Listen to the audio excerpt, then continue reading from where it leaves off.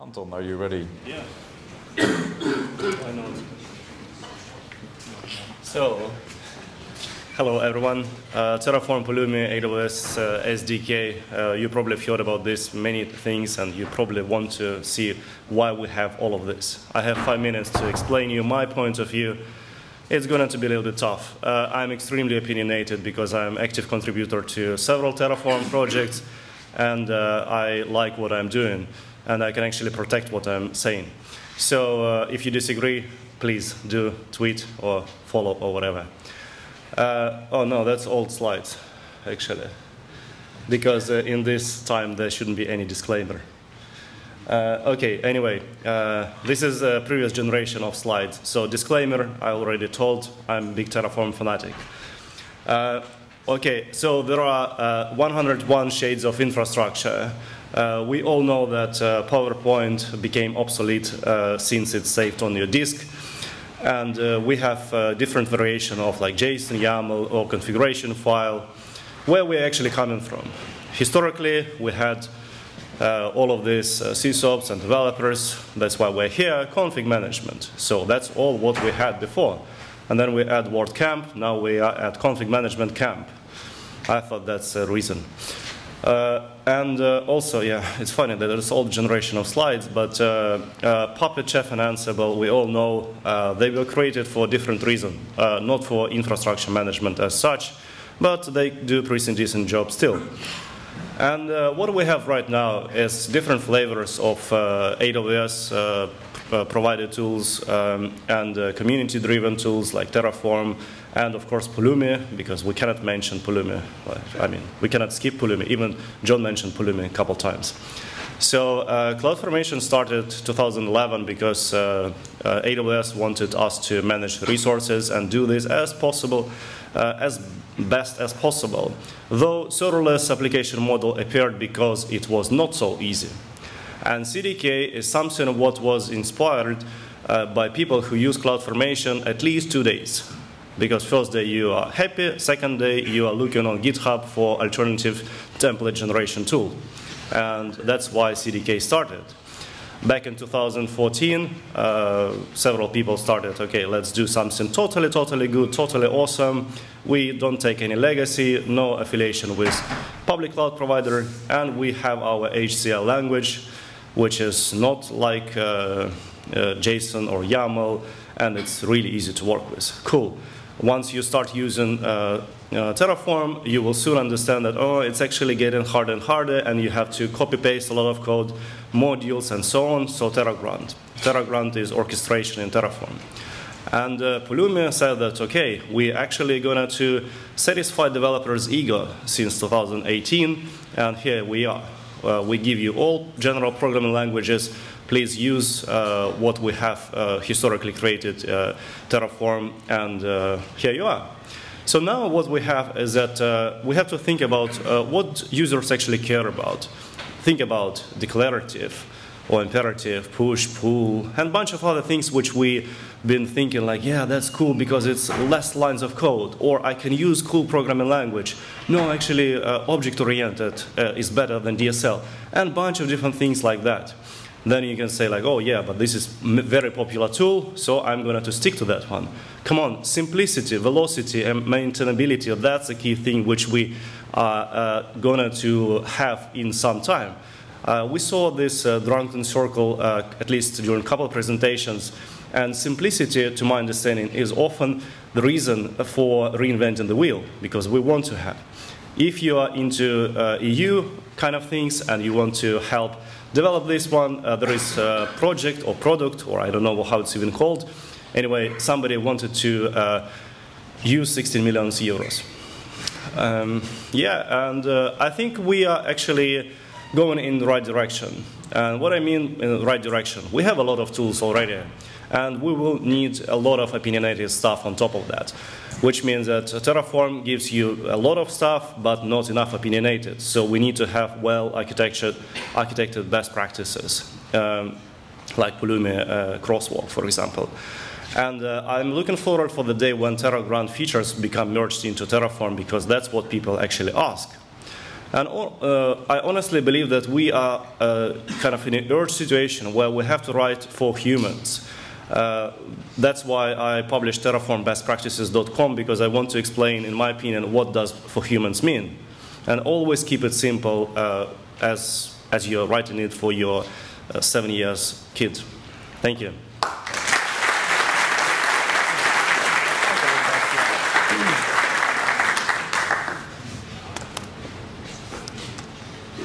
Who wants next? John? Felix? Felix is coming. So, Felix, are you ready? Yeah. Yeah, so now for something completely different. Hi, I'm Felix. I like using Ansible for certain things. Recently, I've been busy deploying, using Ansible operating systems to a significant number of servers, both hardware and virtual. You might think, hey, I know Felix, he's a nice enough guy, why would he do such a thing? Well, it's because this elephant has been a big part of my life. I will be running through a lot of code in a minute, really running. So let's first talk about the stack at large for a minute, because only then will it make sense. The customer is a SUSE licensee, so we are deploying mainly SUSE Enterprise. And it kind of makes sense to go for SUSE Manager, which is a fork of Red Hat Satellite, to manage repositories and stuff. The SUSE Manager gives us Cobbler, which is nice for provisioning of operating system. We have HPE for hardware. We use the integrated lights out management, VMwares for virtualization. And there's one more tool I'll be mentioning in a minute. And the final platform includes FreeIPA for DNS and LDAP. There's Kerberos from corporate AD, corporate being the customer. And SUSE Manager also comes with Salt, so we use that for config management. Well, let's talk a minute about IP address management, which in this brave new cloud world, many of you may have forgotten about, but if you run these middling scale data centers in a corporate context and you only get to work with limited address ranges, it becomes an actual thing. So we installed a tool called the Neat IP address. Oh my God, I'm losing my train of thought completely. But it's a cool tool. I can recommend it. It gives us the ability to have this web UI and an API, and we have this hierarchy of subnets, and it can allocate and deallocate addresses in there. We can add automation, and we don't lose our minds, which is a nice benefit. So whenever Ansible is asked to create a new server with an operating system, it will allocate an address if needed in this Neat IP address planner. That's it. Sorry. And get all the information like VLAN, subnet, info, etc. It can then register it in the FreeIPA. We get DNS and all. And then on Cobbler, it generates the boot medium to run the OS installation, boots the machine. In case of virtual machines, it creates the virtual machine. And the machine then finally joins the salt. So, source code. When Ansible is supposed to talk to the IP address planner, well, easiest way was to just run it on the NibApp server and use the CLI, and, well, 1 year later, still the same. Surprise, surprise. I'm not even ashamed. Same thing happens with the generation of the boot media. For example, if we want to install SUSE, we just have Ansible go to the Cobbler server and run make SUSE CD. And we throw the IP address data from the NibApp in there, which is kind of nice. For virtual machines, we went for a tool called GoVC. It's a Golang implementation, and we found it to be somewhat more featureful than what the Ansible built-in VMware support offered us at the time. That was a pretty good decision, I feel. Worked well. As for hardware, the trick is to add the integrated lights out management interface to the Ansible inventory. We can just do that because there's a host name pattern where we can derive the name for the ILO from the name of the machine we're deploying, and then we use Ansible's raw module as well as a tool called ILO REST to do BIOS configuration, powering off the machine, creating RAIDs, all that fun stuff. Registering to salt is just done via script. The OS we deploy comes with a post-boot script that in turn downloads what's called a bootstrap script from the SUSE manager, and salt minion is started, calls out to salt. And the SUSE manager, which is also kind of nice, gives us this little web UI in which we can accept and decline incoming salt keys, have control of what's going on. You can use the normal salt command line as well. It's all very modular, but works well with the web UI as well. And in order to have this running smoothly on several locations around the globe, we just need to add some location-specific variables to Ansible. For example, what's the local name server, or what's the credentials for the vCenter here? And yeah, putting all this together, when we want to deploy a machine, we just have to specify its name, what type of hardware it is, which operating system, and the subnet. And for the virtual machines, some sizing information, and that's it. Yeah, I hope this was somewhat inspirational. Don't know if anyone can reproduce it based on that particular stack, but yeah. Catch me at fall and have a track.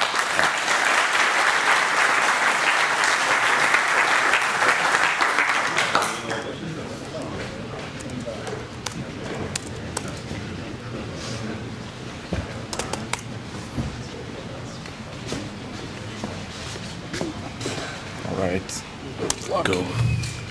It's me again. Hey, for a completely change of direction, my family vacation last summer.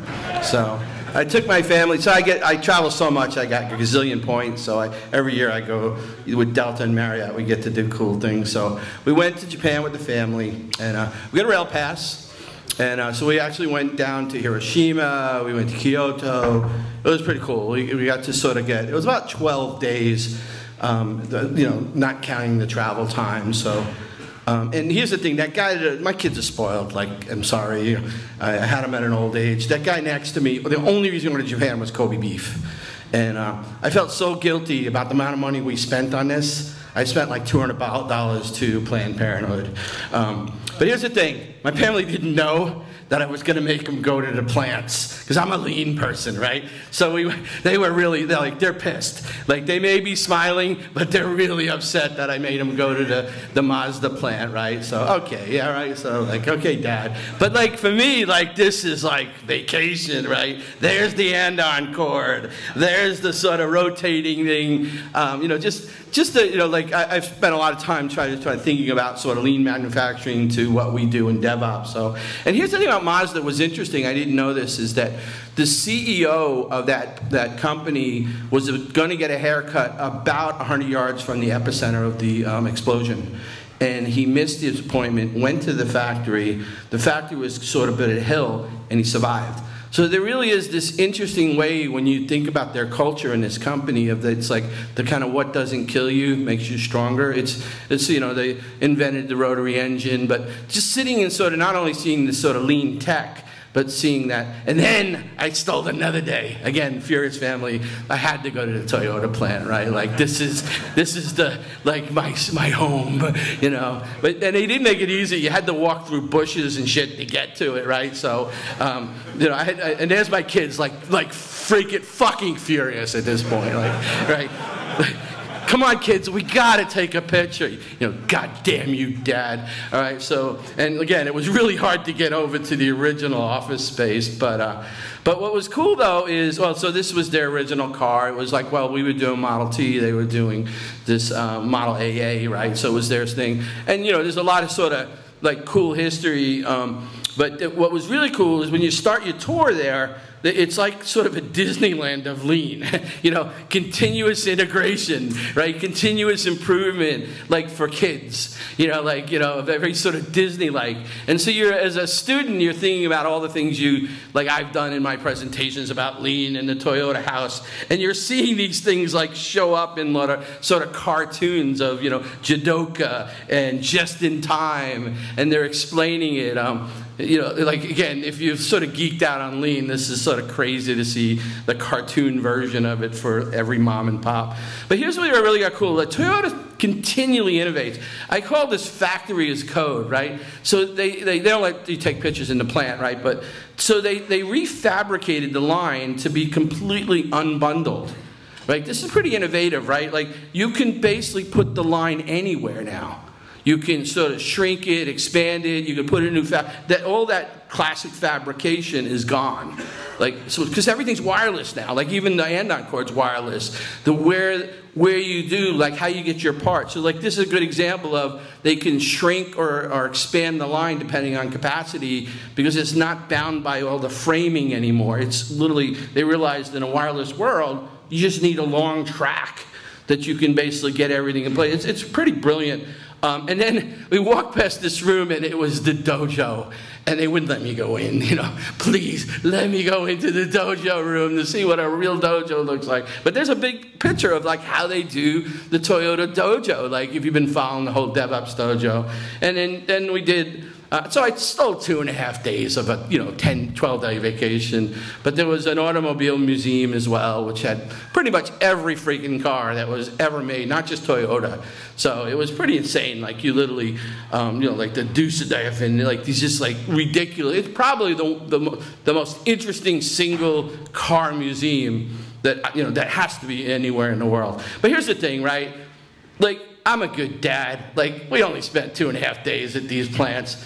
Like, we did cool stuff. Has anybody been to the robot restaurant? That freaking place is insane. It's like dolls with robots and lasers. I mean, I'm not saying I ever did acid, but man, I'm telling you, it's like you're doing acid in this place. It's freaking crazy. And then we end up at Toyota Disney. Like, I'm a good dad. I only stole 2 days. We had a good time. So there you go. Thank you.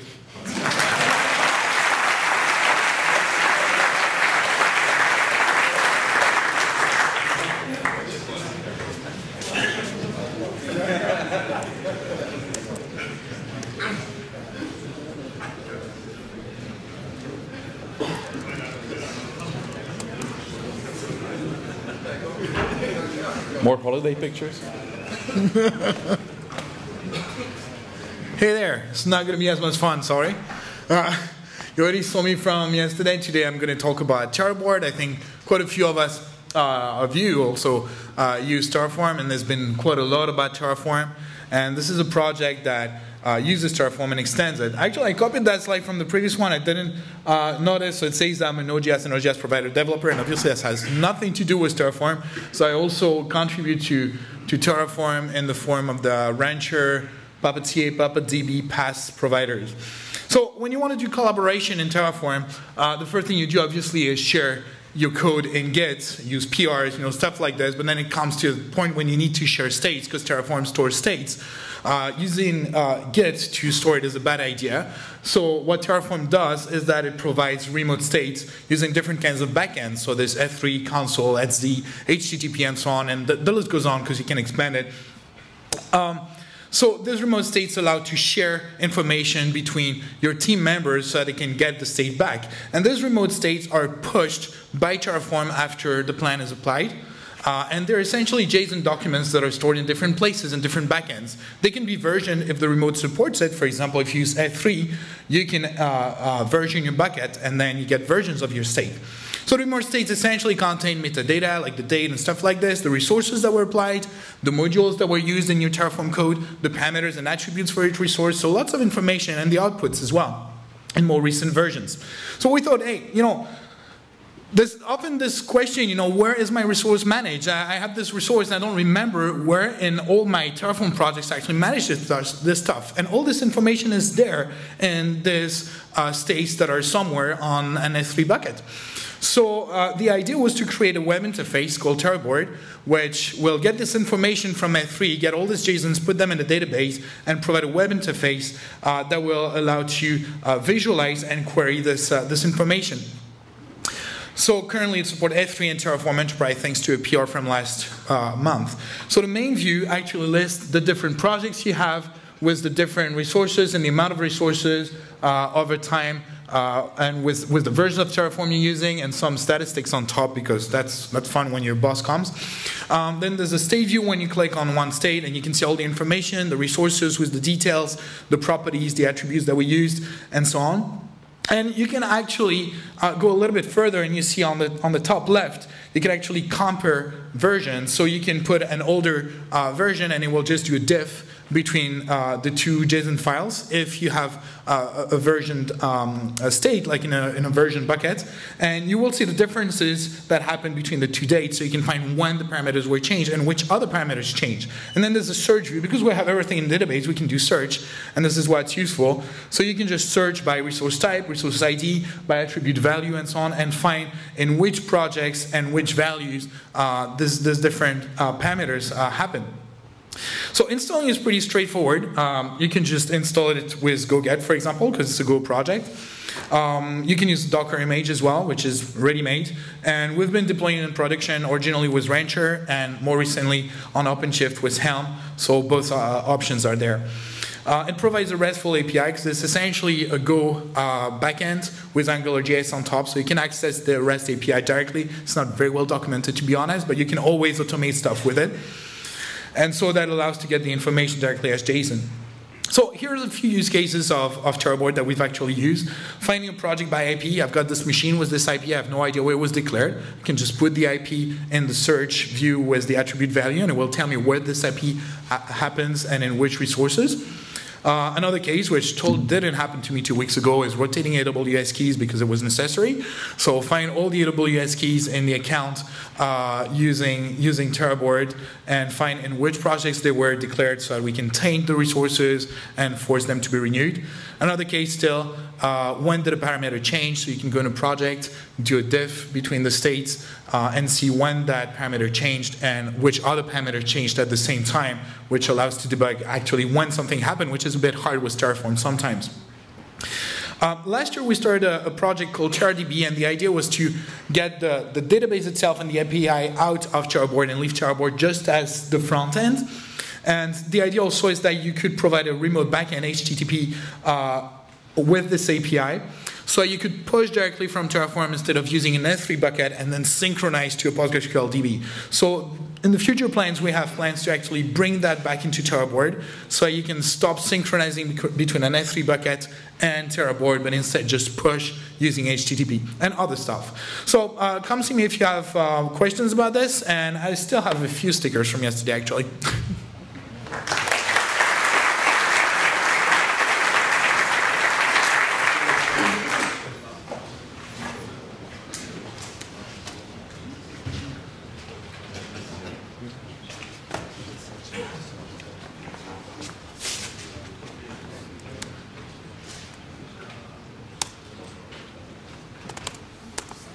That's yours, right?